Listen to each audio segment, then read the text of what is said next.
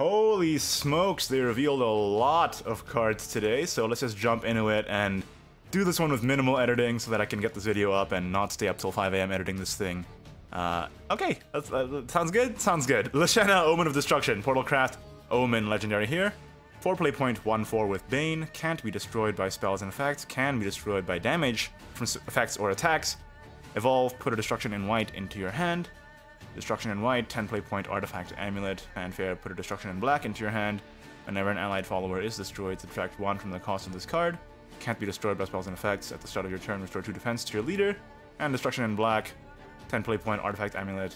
Whenever an allied follower is destroyed, subtract 1 from the cost of this card. Can't be destroyed by spells and effects. At the start of your turn, deal 5 damage to all enemies. If an allied destruction in white is in play, deal 10 damage instead. So it's like an alternate win condition for Portalcraft. Interestingly enough, it does work with puppets and artifacts both. Not sure which one it works better with at this moment. But I think as in win con by itself, it's way too slow because you need to reduce the cost of the white and the black. Not only that, the Lashana itself requires an evolve to even get the destruction in white, and without the evolve, it's just a really badly statted follower. 4.1/4 with Bane that can still get traded up into by an evolved 2-drop is really quite lackluster, especially in Portalcraft where it doesn't really have any synergies outside of its evolve effect. But if you combine the destruction in white and destruction in black together with another win condition, it could work to act as a backup plan. The destruction in white in the first place restores defense to you, so you can try and heal yourself up while you assemble the pieces for another game plan, for example, Radiant Storm damage. And then as a backup plan, if you can't finish your opponent off yet, then you just play the destruction in black and it becomes really, really powerful. There's not much your opponent can do about it. So it's kind of like an inevitability win condition for Portalcraft, but again, the fact that it requires an evolve makes it a little iffy. I think it's a cool card for sure, like a really interesting and unique design. I think it has potential for sure, especially if you build around it and make use of your evolve points sparingly to really get the most out of this effect and combine it with other win conditions so that you're not solely relying on this. Because I feel like if you are solely relying on the destruction in black to win you games, you're going to get really disappointed by the fact that Puppet Portalcraft is just going to run you over. But super cool card, and I think it does have potential for sure. Moving on to the rest of the destruction suite here, we got the Servant of Destruction, Bronze, 3.23, fanfare, destroy another allied Portalcraft follower or Portalcraft amulet without countdown, then deal 3 damage to a random enemy follower. So interestingly enough, these effects, and there are several like this, destroying allied Portalcraft stuff, it actually works with the indestructible amulets that you get from the 1/1 silver we reviewed last time, as well as the destruction in black and destruction in white, which are also indestructible. So you can just target those for these effects and get your 3 damage ping. But still, I think this card is eh. I don't think this card is super solid. Because you might want to like proc it off a puppet or something, but then you're giving up a puppet that way, and then you can't really trade with the puppet either because of it. And the random effect also just makes it a little bit worse, and I think there's better 3-drops for Portalcraft for both archetypes. Like in Artifact Portalcraft, you want to be running Fervent Machine Soldier over this, and for Puppet Portalcraft, for sure you want to be running stuff like Kukuru and, no, Automaton Knight even. So, not too sold on Servant of Destruction here, but who knows, if you can make the amulet indestructible thing work and then just proc it off with this guy. Could be a thing, but I think this is the most mediocre destruction card out of the whole line. Next up, we have the Disciple of Destruction here. It's Demon Eater. This card is very good. You can proc it off a puppet, and you get your draw off that way, and that's really good. Improves the draw consistency of Puppet Portalcraft, which is really scary actually, especially since Puppet Portalcraft doesn't lose anything in the upcoming rotation. So we just have to hope that the other classes can make a valiant stand against Puppet Portalcraft, which is of course the best, or one of the best decks in the game right now, in rotation format at least. But this is overall just really good. Again, you can proc it off the indestructible amulets if you so desire, but I think just using this to eat another, puppet or even artifact, if you're going that route, is solid. So this is a really good card. Moving on, we have the Apostle of Destruction here, 4 play point 3/3 with fanfare, destroy another allied Portalcraft follower or Portalcraft amulet without countdown. Put a copy of that card into your hand and subtract 3 from its cost. This card is some shenanigans. I think this card has a lot of potential. You can pretty much imagine any sort of situation where you want to, say, heal a follower up, destroy a friendly Robomi that's taken some damage and play it again, or I think the most applicable use of this, or rather the most effective use of Apostle of Destruction, is using it to destroy a friendly Radiant artifact after it's already attacked, get a cheaper one into your hand, play it again, and that's a lot of storm damage, especially if you have Acceleradium and Deus Ex up already, then you can continue doing bonkers stuff with your play points that way. So I think this is support for the Radiant artifact win condition specifically. You could also do it on the, what's it called, the Ancient artifact, the one that comes back every time. No, that's not Ancient. The Prime artifact, that's the one. And then you'll have 2 Prime artifacts if you're going for more grinder style with, you know, maybe like the Lashena win condition, if you're going for a grinder style of Portalcraft that way. This card just has so many applications, and I think it's a really cool tech card for a lot of different decks. Moving on, we got the Wind Up spell, 2 play point bronze spell for Portalcraft. Put a puppet into your hand. If Resonance is active, put 2. I don't think this card is very good. It's a huge tempo loss, I think, for Puppet. You can run any sort of, pretty much anything else to not run Wind Up instead.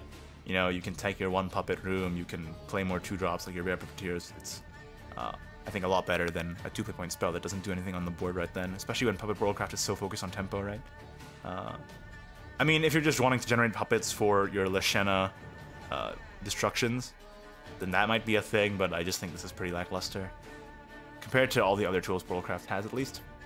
And we have the neutral legendary here, 7 play point, 3/5, Gilnelise, Omen of Craving. Ambush, Drain, Fanfare, give +2/+0 to all other allied followers at the start of your turn. If this is your 10th turn or later, both players draw 5 cards. This card is clearly very, very good for any board-based deck. You just play this, it's kind of like a mini Ector. And that's powerful if you can get anything to stick. And it's also support for like Spartacus Sword in rotation, you can make that work. And that is actually kind of scary because you can, you know, build Swordcraft like Swordcraft does and try and curve out. Then you play Gilnelise and you buff your entire board. And then at the end of the day, you can still have that Spartacus draw thing. Is that going to be any good? Not so sure. But that, again, that's not the only application for Gilnelise here. Gilnelise is pretty solid in any board-based deck. Of course, it's not as ridiculous as Ector is, but I think this has a lot of applications and solid card overall. Moving on. Let's not dilly-dally too much. Next up, we got the Servant of Usurpation. 2 play point, 1/1 Clash. Gain +1/+1. Randomly put 1 of the following cards into your hand. Gilded Blade, Gilded Goblet, Gilded Boots, and Gilded Necklace. Before we talk about the rest of the Usurpation cards, we need to talk about the loot cards here. They're tokens generated by Swordcraft's new cards, and it's the whole new mechanic for Swordcraft here. And it's really, really cool, and I freaking love it. So Gilded Blade is a loot card here. 1 play point, deal 1 damage to an enemy follower. And then you can also get the Goblet, which is restore 2 defense to an ally. Gilded Boots, give Rush. Necklace, which is +1/+1. And those are your 4 options there. So these cards generate the loot cards, and then the other cards also synergize with these loot cards. I think Servant of Usurpation is really solid as a bronze follower. Not only is it essentially a 2/2, because if it attacks into any follower, it becomes a 2/2, right? But it can also just keep generating value if you're up against, you know, a board of 1/1s, for example. But that's not the best use case here. The best use case is that it's essentially a 2/2 that, with an upside that gives you more resources into your hand, which gives you a lot of utility. The 4 treasures are actually quite good. I think the worst one is probably deal 1 damage, but even then, that can still be useful in a pinch, especially when you're synergizing it with the other cards that synergize with loot cards. And I think to get a better picture of how good these loot cards are, we need to take a look at the other Usurpation cards here, so let's move on. Disciple of Usurpation, 3 play point, 2/2 silver. Ambush Officer. Whenever you play a loot card, gain +0/+1. Whenever this follower attacks, randomly put 1 of the following cards into your hand. Gilded Blade, Gilded Goblet, Gilded Boots, or Gilded Necklace. So there you go. Another card that synergizes with the loot, gives you loot, and then you can use that loot to manipulate the game state. I love this, especially since I really feel like Swordcraft was in need of a new mechanic to make it more interesting. This is exactly what the Doctor ordered, and I really can't wait to play with this stuff. I think this card in particular is it works in an aggressive Swordcraft deck, right? It's another ambush follower that you can play. Not sure if it's better than Tanya, but again, it does have more utility in that it gives you these loot cards. So if you're running a loot deck that focuses on the loot synergies, then this might make it in. So you can build like an aggressive slanted loot deck. These cards are kind of hard to judge because it's a completely new archetype that we've never ever seen before, so we'll have to really just get our hands on it to really decide whether or not it's worth trying out, but I really like this and dig it a lot. So this seems like it could fit, again, like I said, an aggressively minded loot-based deck. And moving on here, the gold, much the same way, synergizes with loot, 5.45, so really solid body on curve already. Fanfare, deal 1 damage to an enemy. Put 1 of the following cards into your hand, which is the 4 loot cards. And whenever you play a loot card, deal 2 damage to a random enemy follower. Now this is the money. This card is so cool. So you play this dude, it has an effect on board, even though it's, you know, as small as it is, dealing 1 damage to an enemy, it's still impactful. And then if you built up your loot cards, you can get this guy to stick, or you play it on a later turn. You end up getting a pretty cool board control tool, especially since the loot cards are really helpful in their own right in controlling the board in terms of, you know, restoring defense to an ally. Giving +1/+1 is super good. Rush, really good as well. So, yeah. Cool card, and I think this is exactly what the loot archetype was looking for. It's weird to say that because, you know, it hasn't come out yet, but you know what I mean. I think this fits perfectly in what I imagine the style of gameplay for the loot cards is like. So I dig it. And finally, the most PogChamp of all the Swordcraft cards, Octress, Omen of Usurpation, 3.23, Fanfare, remove all last words on an enemy follower, and give those effects to this follower? Are you kidding me? Fanfare enhance 8, gain +2/+2, and the ability to evolve for 0 evolution points, recover 2 play points. Also really good. Evolve, put 2 loot into your hand, which is also really good, with full stats as well. This is just so good, and I think the first thing that people have in their mind is, oh, we can take the last words from a Mordecai, for example. And yeah, that's awesome, but you know, when was the last time you saw Mordecai in rotation? I don't think that's the most common use case for this card. Imagine, even if you're just going first, and they play Belinus, and you play Octress, you trade into their 1-drop with your 2-drop, and then their Belinus can't trade into you. Or you don't even have to trade, you just take their Belinus last words and then just smork them. And they have a lot less recovery tools in being able to deal with your board, and you can snowball that way. That's like a low impact situation too, and that's already really good. And it's, again, on-curve stats as well. And the fact that this can remove all last words on any enemy follower makes it so that this has so much application. Like you can use it in so many different situations that might be good, and you don't suffer any stat penalty for it. And it has a bonus enhance effect, and it synergizes with loot cards. This card is awesome. Moving on, we have the Forestcraft cards here. Hornet Soldier, Forestcraft Silver Follower, 5.54, Fanfare choose, put either a Hornet Warrior or a Hornet Sting into your hand. Put both in your hand instead, if at least 2 other cards are played this turn. And the Hornet Warrior is a Rush Bane for 2 play points, 1/1. And the Hornet Sting is a 3 play point, deal 3 to the enemy leader. I think this card is only okay. Seems a bit slow. It does have that flexibility of being either an aggressive card, because you can get that Sting, or a defensive card with that Hornet Warrior. But I'm not so certain this is going to make it into the more refined Forestcraft list, just because it's kind of clunky on 5. I mean, it's an on-curve body, but I think Forestcraft's real strength comes from, you know, strength in numbers. Maybe they're changing that with the rotation here, because Forestcraft is losing a lot.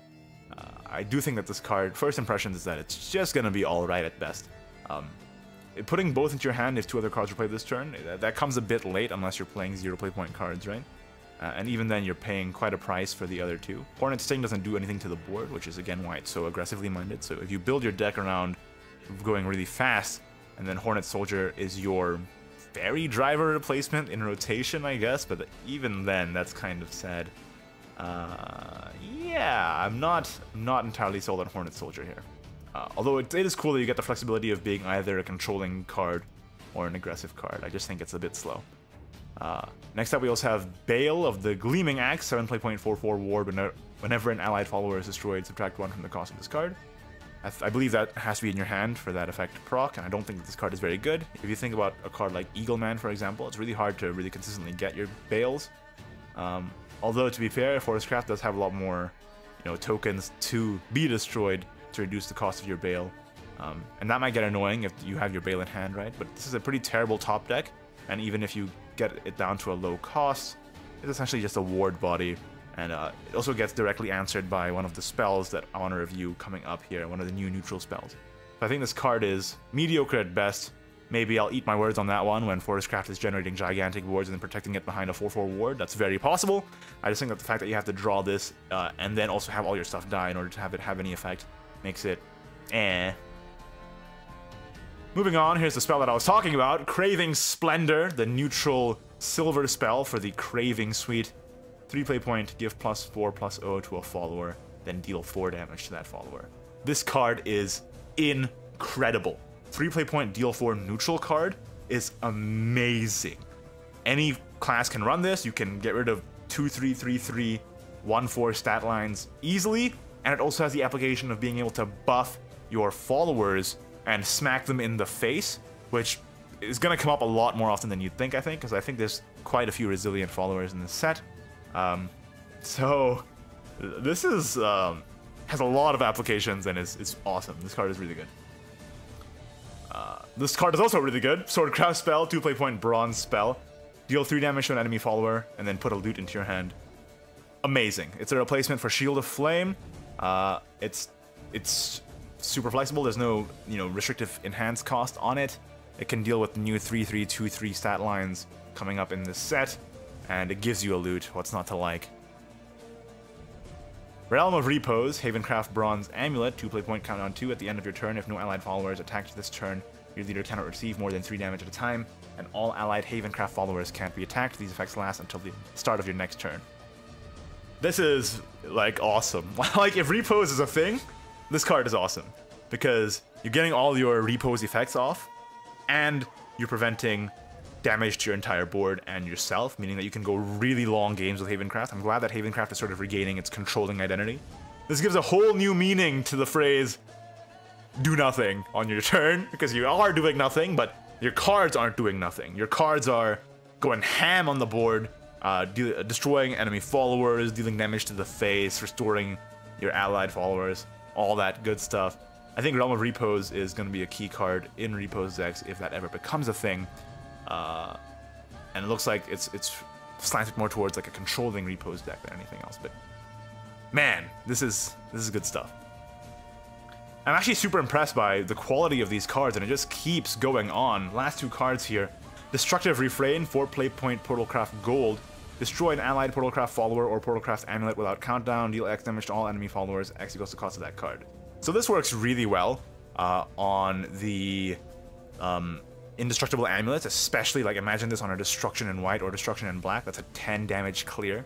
So if you're going for a grinder Portalcraft deck, then this is definitely going in there. This also works on a Prime Artifact, which would be freaking amazing. Like, you're dealing so much damage to the enemy board, stalling the game out.